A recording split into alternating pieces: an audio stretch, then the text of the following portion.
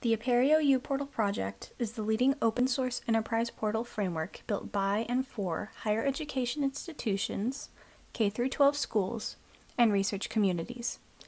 uPortal provides an institutional web presence that encourages a personalized experience for students, faculty, staff, and other users. uPortal supports open standards and flexible content creation. This allows adopters to create attractive portals that simply link out to other surfaces, or surface deep integrations within the portal itself, such as grades and financial aid. From St. Andrews in Australia to middle schools and colleges of Centre Loire Valley, France, uPortal has been adopted by institutions from around the world. Several of our most modern and successful content modules have come from our French colleagues. There's healthy adoption in Mexico and Canada. In the U.S., universities such as UW-Madison, Texas A&M, University of Illinois, University of California, Riverside, Cal Poly Pomona and Cal Poly San Luis Obispo, and City University of New York are among several higher education institutions that use uPortal as their student portal. uPortal is currently at version 5.11.1 as of April 2022. uPortal can trace its beginnings to 1999, where several universities and commercial partners collaborated to create this Java software project.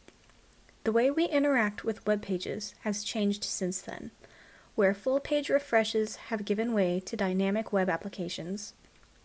uPortal continues to move forward with the adoption of new technologies like web components, OpenID Connect protection of APIs, and support for custom front ends made with various tech stacks. We are starting to plan out our next major release of uPortal version 6. We usually have roadmap meetings at the end of Open Apereo to plan our next year. This time, we will be focusing on significant changes. Current considerations include supporting the latest long-term release of Java, replacing portlet technology with web components while retaining compatibility through this life of this major release, more APIs for rich client content, and moving uPortal to be more cloud-friendly. With travel budgets returning and a general desire to meet face-to-face, the uPortal community is primed for the return of our uPortal Developer Days. This is still in the early stages of planning. However, we hope to have details confirmed in a few months. uPortal is governed by the uPortal Steering Committee. We are planning to have elections for various seats in June.